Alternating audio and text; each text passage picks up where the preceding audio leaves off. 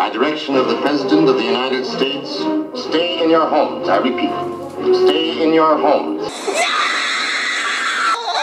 Johnny, can we trust what we're being told by mainstream news?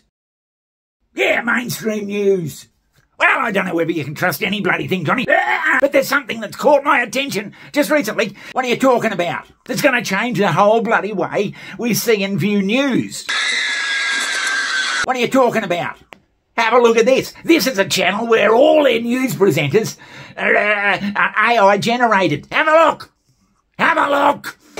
Hello, and welcome to Channel One, a new way of consuming, reporting, and thinking about the news powered by artificial intelligence. Today, you'll witness AI-generated stories and headlines, captivating visuals, and data-driven insights. From global news to finance to entertainment, we'll show you how technology enables us to bring you a global perspective 24/7, right from the heart of our AI-native newsroom.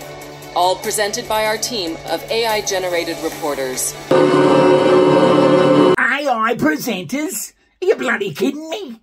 Maybe you hear the words artificial intelligence and you're immediately skeptical or concerned about technology gone crazy. But everything you'll see on Channel One relies on trusted sources and fact-checking and uses AI to give you news the way you want it. AI? The whole bloody broadcast? Let's start with our reporters. You can hear us and see our lips moving, but no one was recorded saying what we're all saying.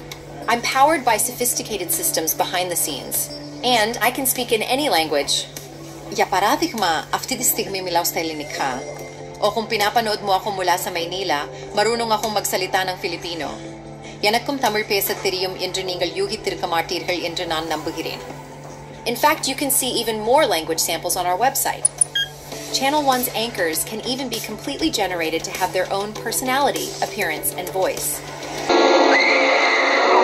How can that be possible? Now, you might say, Johnny, that people aren't going to cop that. They're not going to bloody want to watch bloody AI-generated news presenters. Right, yes, of course. But they say that about everything. They used to say when TV first came that people don't have enough time to sit around on their ass and watch a bloody screen. Yeah, it hasn't worked out that way. But, Johnny, what does this mean for television in general? You mark my words, Johnny.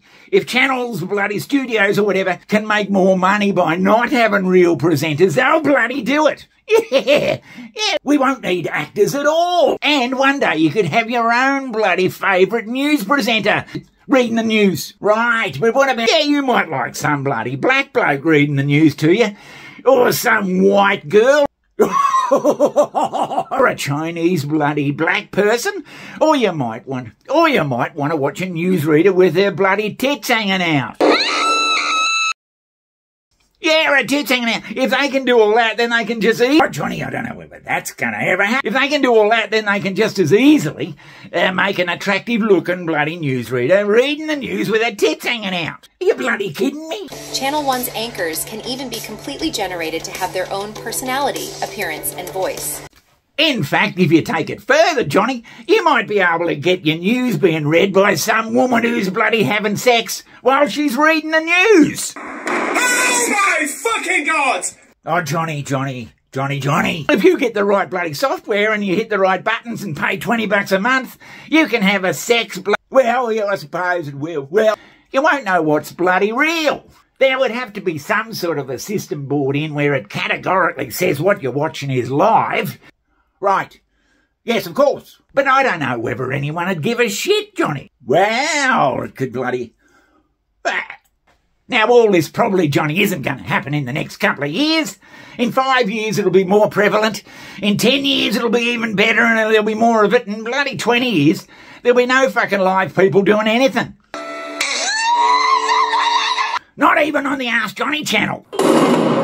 Let me rest. But let me tell you categorically, Johnny, we're never going to be AI generated. It's going to be you and me doing this bloody stuff in real time, in person. A newsreader with their boobs out? Otherwise, we may as well just fucking pack up and go home. So if they can save any money by not paying bloody Tom Cruise or something... fucking bullshit.